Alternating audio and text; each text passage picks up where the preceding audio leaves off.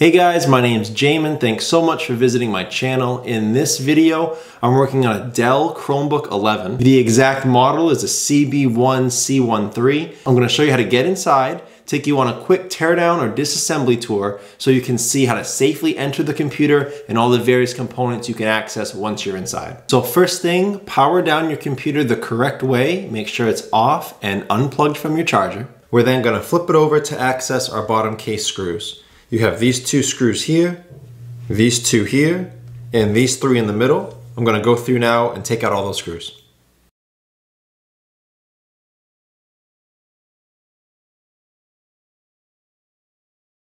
Once all the screws have been removed, I'm going to take my small flat metal pry tool and I'm going to go on this seam and pop up the bottom case from the rest of the computer. So the seam is right there on the edge.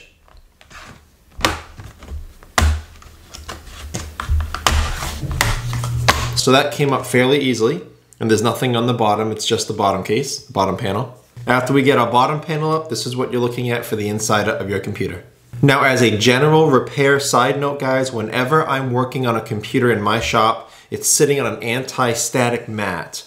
Either that or an anti-static bracelet are great ideas to avoid damaging the computer when you're working on it. If you need any help with tools or supplies for your computer project, as well as any of these replacement parts for this specific model computer, there'll be a link above, also below in the description, where all those tools and supplies and replacement parts will be in one list. So here's your battery down here. It's held in by these two screws on the bottom, this screw in the corner, and this screw on top. So I'm going to undo those screws.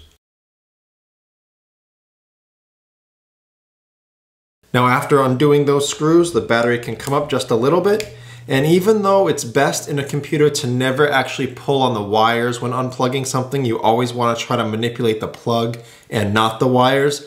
This is so short and there's no real grips on that plug. So to get the battery out of that port, you would have to just slowly, gently try to wiggle it out like that, which is not ideal, but in this computer, that's what you have to do. If you guys want the battery spec information for a replacement, I will have it below in the description.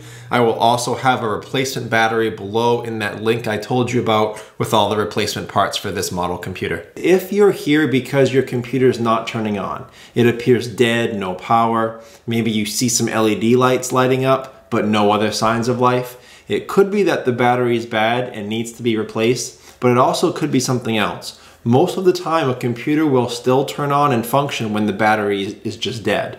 So if you guys want, I'll have a video up top, also below in the description. It'll show you how to troubleshoot a computer that's not turning on in case it's something else other than just the battery. There's your Wi-Fi card right there. It's held down by a single screw. And then your antenna wire snap onto it here. Black on top, white on bottom, and the antenna wire run across your fan up through this hinge assembly. Now these antenna wire, they're just snaps. They just snap on and off, but they do need to be at an exact 90-degree angle to snap on. And if you don't have them at the right angle and you push too hard, you can damage those connectors. So be patient, play with it. You will be able to get that back on if you have it at the right angle. And then once it's unscrewed and unsnapped, it can slide out of that port there. I will have the Wi-Fi card specs below in the description if you're looking for your own replacement. I will also try to have a replacement option in that link below I told you about with all the replacement parts. If you're having Wi-Fi issues with your Chromebook, it is possible that the Wi-Fi card is bad and needs to be replaced, but it's also possible that it's a software issue. Before opening your computer and trying to replace your Wi-Fi card, make sure that you've run all the updates on your Chromebook. And if you have and you still can't access Wi-Fi, try to factory reset your Chromebook's operating system. I'll have two links below in the description showing you each of those, how to factory reset your Chromebook and how to run all your updates. I would try those first before getting inside the computer. Your speakers are right here. You have two speakers. This one is set in there. The wires go across here all the way to this speaker, and this speaker plugs into the motherboard here. Now that's just like the battery plug.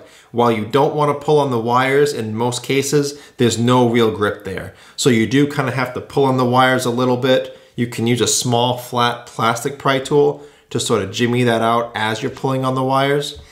But again, not ideal, but that's the way that this computer's set up. If you're replacing your speakers, make sure that when you put them back, that these wires follow this path so that it doesn't get crimped by the battery and it breaks. So just keep that in mind.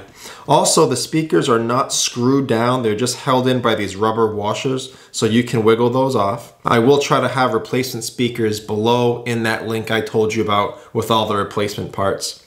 And as a last side note to a speaker repair, if you're seeing a lot of speaker issues or sound issues, audio issues in your computer, it could be that your speakers are bad and may need to be replaced, but it also could just be an update issue. So I will have a link above, also below in the description. One link will show you how to update your Chromebook. Run all the updates, process all the updates. Maybe it's just a driver issue. If that doesn't work, there'll be another video link showing you how to factory reset a Chromebook, because that can help too before you get in here and try replacing your speakers. This is your fan and your heatsink assembly here. Your fan is held down by a single screw there, and the heatsink assembly is held down by these 4 screws over your CPU, which is pretty normal. Be careful when taking your fan out. The antenna wire are run through the fan, so make sure you unrun these antenna wire before you rip that off. You could damage them. And this right here, once you take up a heatsink, if you guys are in here to clean this, to reapply thermal paste, I will have a link above, also below in the description. It'll be a tutorial on how to reapply thermal paste correctly. I'm not gonna take that off in this video because this computer is working fine. And if you take off your heatsink, you should clean it up and reapply thermal paste once air hits that. So I'm not gonna do it here, but there will be a video link below, like I said. It'll be a tutorial in how to clean all the old thermal paste off and reapply the right amount of new thermal paste. I will have the spec information for the heatsink and the fan below in the description, and I will try to have some replacement options in that link I told you about with all the replacement parts. Your motherboard is right here. You have the motherboard spec information there, model numbers, part numbers. I will have that information below in the description. If you're looking for your own replacement, I will try to have a motherboard replacement option as well in that link I told you about with all the replacement parts. They can be hard to find, but if I can find them online, I'll try to have a link in there. To get your motherboard up, you would of course have to unplug everything that it's attached to. You'd have to remove the fan, the Wi-Fi card. You'd have to unplug this keyboard ribbon cable, the touchpad ribbon cable, your speakers. Keep in mind, these type of ribbon cable connectors are very fragile. The way they work, you have a black clip here and a white clip there. And the way they work is you're gonna take a small, flat plastic pry tool and you slide it under that clip very carefully and then pop it up.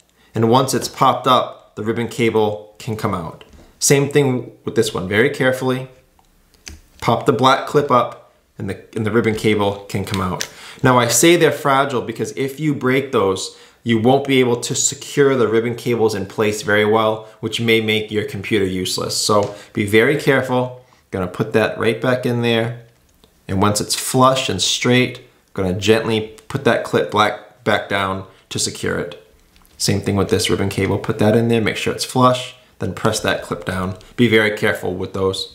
The other thing up here is your LCD cable, and there's just a black pull tab that pulls that right off. Sometimes these pull tabs break, so go nice and easy, pull that and grab the cable and take it up. But that's pretty much most of the components in this model computer. So that's the video. I hope it was helpful. If you have any questions, try the FAQs below in the description first. It could save you some time getting an answer. But if you do need to leave me a question or comment, please do. I do try to get to those a couple times a day at least. And as always, please remember to like and share if this was helpful. If you think it can help someone else, feel free to subscribe if you enjoy DIY computer content like this. Thanks so much for watching, guys. I look forward to seeing you on my next video.